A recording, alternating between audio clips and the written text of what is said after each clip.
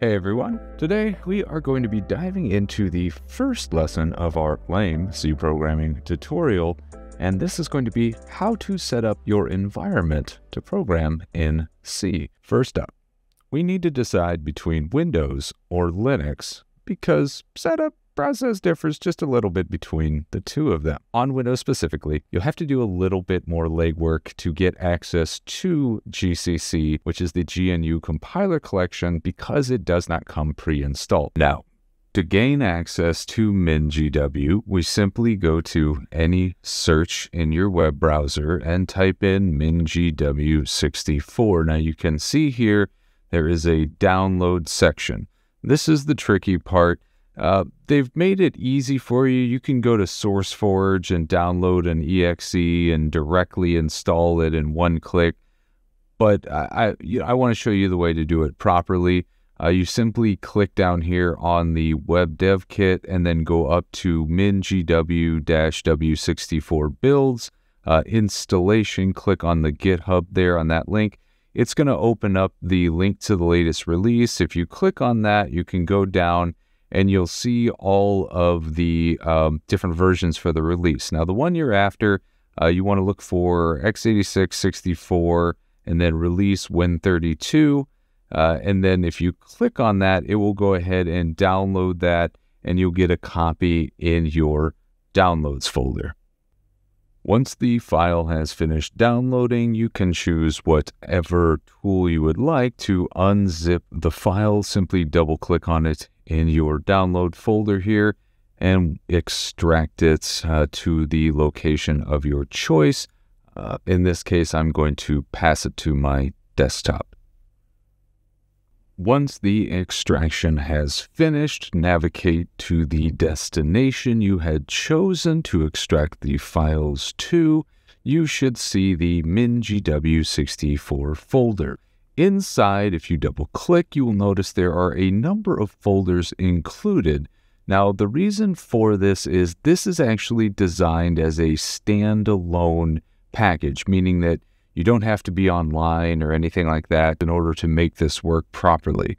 The trick to that is all of those are included with your actual files that you're going to run, those in the bin folder. Now, there are some caveats to making this work correctly and making it easy to run, like adding, say, the bin folder to your path variable so that wherever the bin folder is located, you can use the command line and simply just type GCC from anywhere. Now, if that doesn't make sense to you or you don't understand how to do that, I can show you how to do that in a later video. Now, in theory, if everything worked correctly and we followed all the steps properly, we should now be able to navigate to the MinGW folder.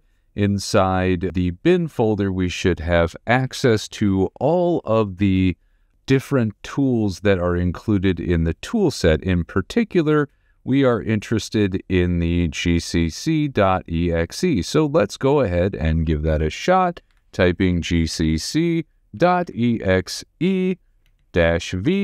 and sure enough, there we go. That's pretty much what we need and what we're going to have to do for the GCC compiler on Windows. Again, a little more advanced. Good news on Linux, however, of course, which is why I prefer Linux, everything's pre-installed. We're good to go right out the box. However, not all the time with all installation, with all OS flavors, is that going to be true. Or maybe you want to make sure you have the latest repository version or updated version of GCC. Very simple, just apt-get or DNF, Ubuntu Fedora, for example. Install it, you're good to go. To check to see if you're installed, simply type gcc-version,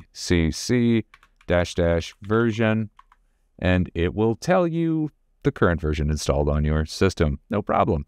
Finally, small caveat, just make sure you have either administrative on Windows or sudo privileges on Linux to execute the gcc command. Okay, so now that we have handled the compiler, let's get Vim installed. Not too bad here either. On Windows, you can use the graphical installer from the Vim website, which is probably what I would recommend just to make life simple. If you really want to get command line, you can use something like Chocolatey to do it that route. You also have the option of saying, hey, I don't want to use Vim at all. I'm going to use VS Codium or whatever other IDE you want. No problem in my eyes. Now, with Linux, straightforward here. All we got to do is basically sudo apt-get install and Vim. Basically, you can make sure that you have the latest version in case you are concerned that maybe it is out of date as well. And then once you are fully installed, simply type vim-v and it will pop up with all the latest and greatest info for you. Now, Vim has done a wonderful thing because many people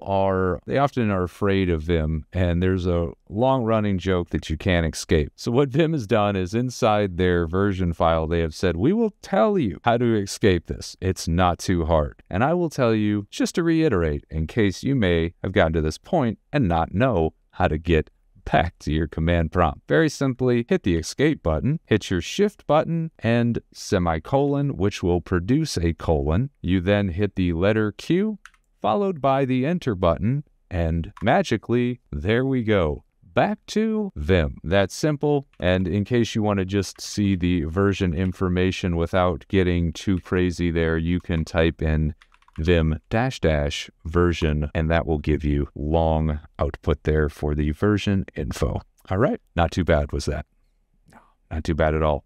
Now we'll do one extra bonus step here for anybody that wants to take it the extra mile. However, at this point, you basically are ready to create your first C program by simply typing vim hello.c, and first says hello. Okay. Now, we can get to what I kind of consider to be the fun part, configuring Vim to better suit our needs as a C programmer. For this tutorial, for this video, and for brevity, I'm just going to do a basic configuration here. I'm not going to go into plugin management and adding all the advanced features there. I can do a second advanced video on Vim itself. Just wanted to keep this short for the introductory tutorial here. So when it comes to configuring Vim in a basic sense, very simple. All you have to do is access your Vim configuration file. Now, where is that located? That's actually in your home folder, and it is .vimrc.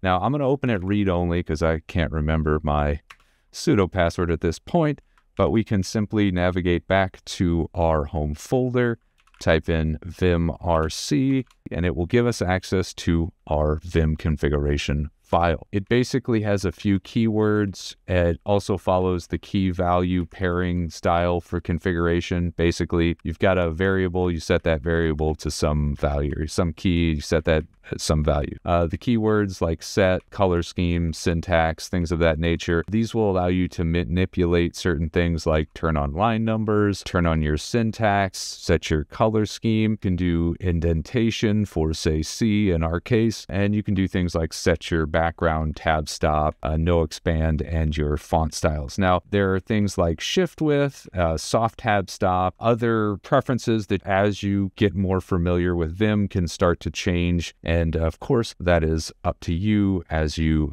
kind of get more used to the environment. And there are, of course, additional features that Vim allows us to do. We can use plugins like uCompleteMe or Syntastic. You can also, through your vimrc file, as I mentioned, I can cover that if you guys desire. And there you have it.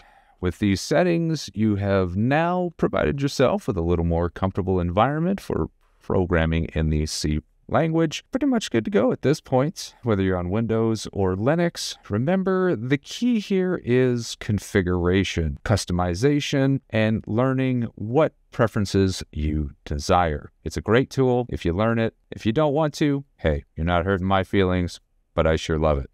All right, well, if you found any of this useful, maybe you did, maybe you didn't. If you found any of it helpful, please give it a like, subscribe for more programming tips, and let me know in the comments, do you have any questions, or maybe there's something you want to know and hear in the future outside of the lame C programming tutorial. I'll see what I can do. Till then, thank you all so much for watching.